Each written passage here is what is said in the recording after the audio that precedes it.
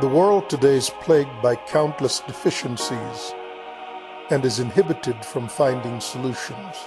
Underlying these problems is a dominant global fatherless culture, the spirit of an orphan.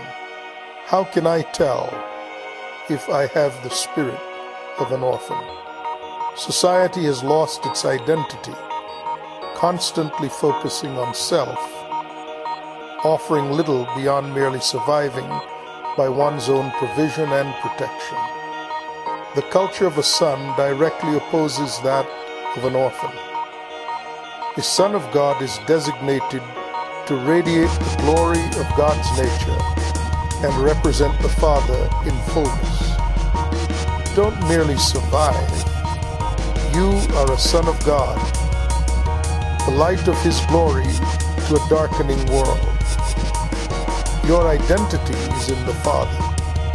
Welcome to the house of God.